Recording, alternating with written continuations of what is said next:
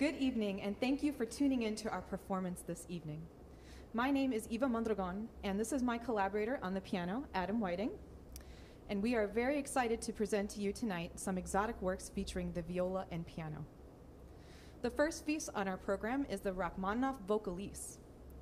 The Vocalise is the last movement in a larger song cycle written for voice and piano that was completed in 1914.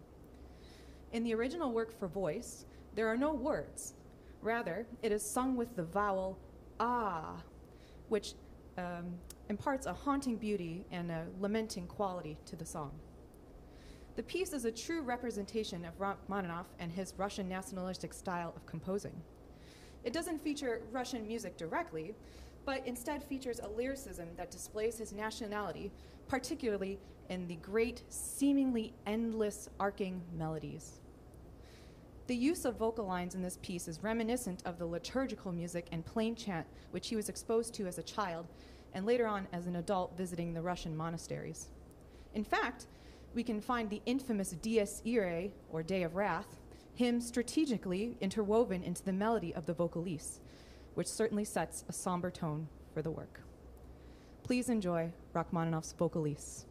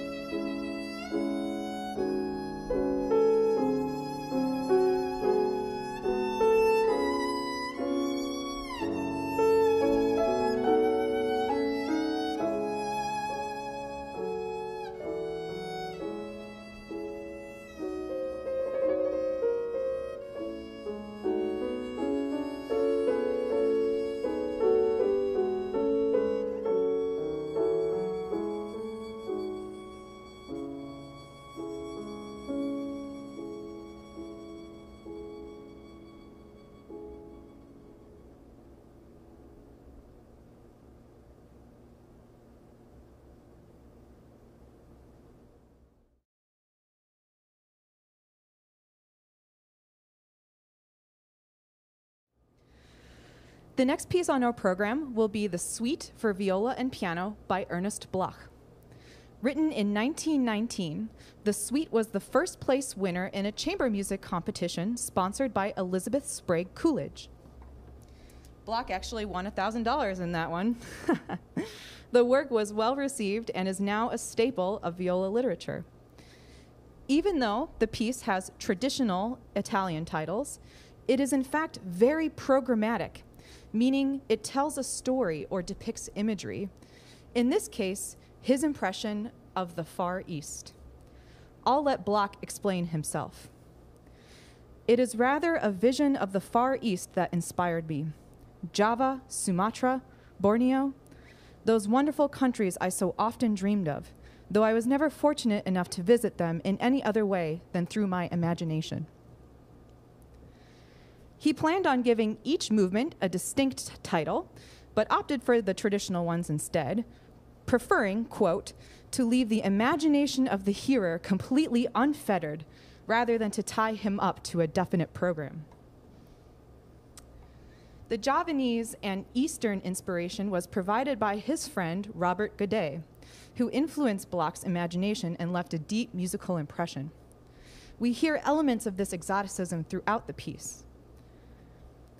In the first movement, which is originally titled In the Jungle, Bloch provides us with a wonderful description. The first movement, the most complicated in inspiration and form, aims to give the impression of a very wild and primitive nature. Please enjoy the first movement of Bloch's Suite for Viola and Piano.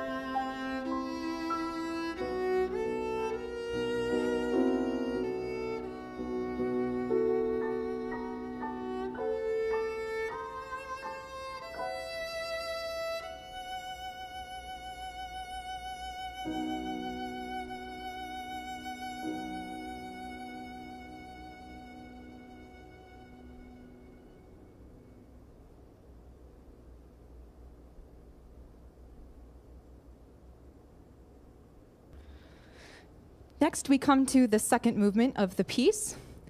The original Italian title for this movement is Allegro ironico, or ironic. Bloch's original title was Grotesques. Bloch writes, "It is a curious mix of grotesque and fantastic characters, of sardonic and mysterious moods. Are these men, animals, or grinning shadows? And what kind of sorrowful and bitter parody of humanity is dancing before us? Sometimes giggling, sometimes serious?"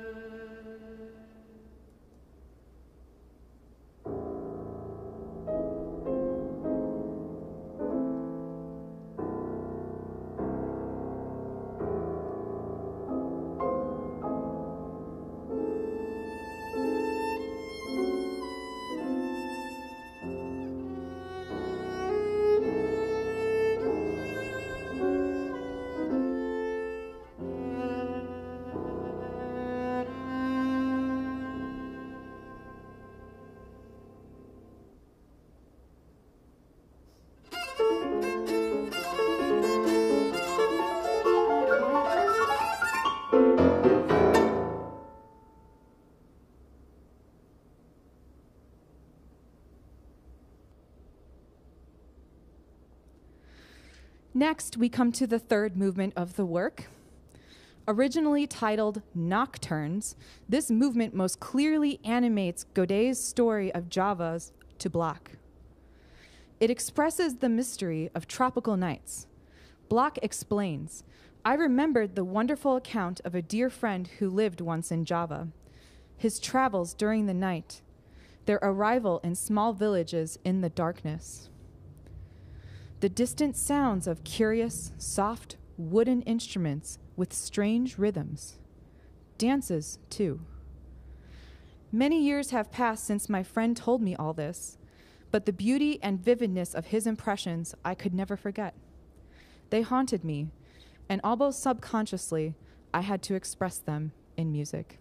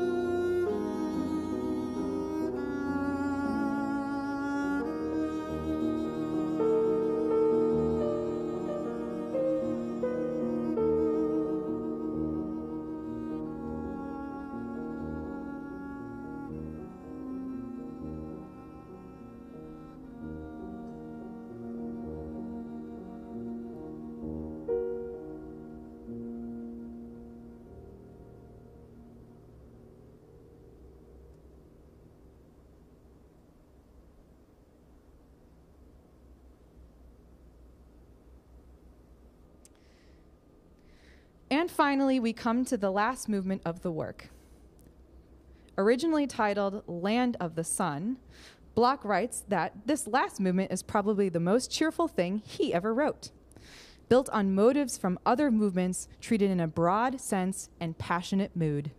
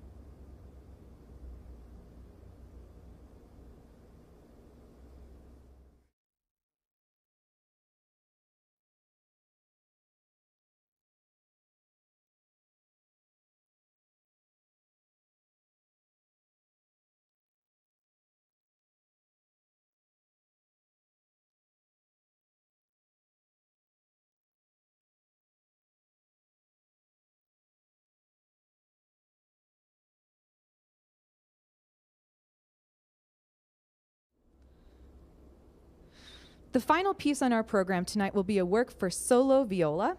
It is titled Up, Down, Sideways, Round, and it is composed by violist and teacher Garth Knox. This piece explores modern techniques for violists, specifically extended bow techniques beyond what we would normally see in classical music. Regular bow techniques, like a vertical drop similar to spiccato, is used, as well as col legno, which means to play with the wood of the bow, as well as gettato, which means to throw the bow on the string and let it bounce. I will demonstrate these for you.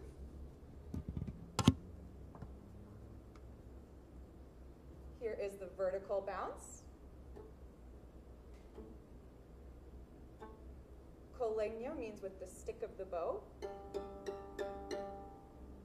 And gettato, to throw the bow and just let it bounce as it does.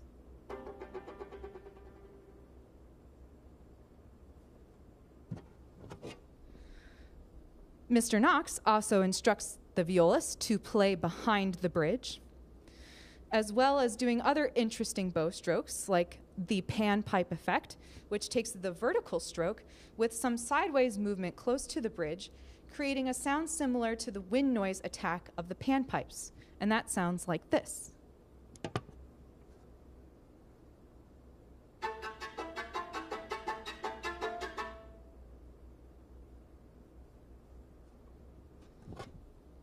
Another creative and interesting bow stroke we find in this work is one called spazzolato, which I think might be made up.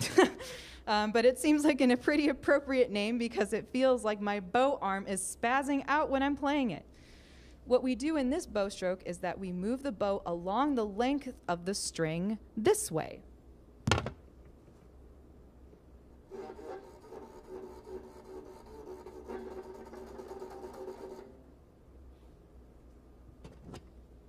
It gives sort of a wiping sound with very little pitch.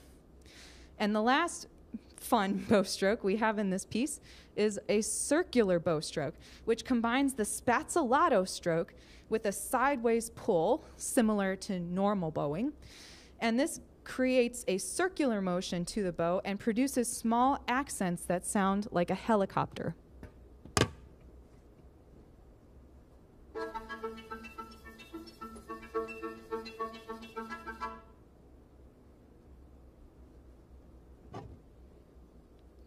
Don't tell my teacher I bow like that. Just kidding. I'm instructed to, so it's all good. And I hope you enjoy the final piece of the program. Thank you for listening, and I hope you have a great evening.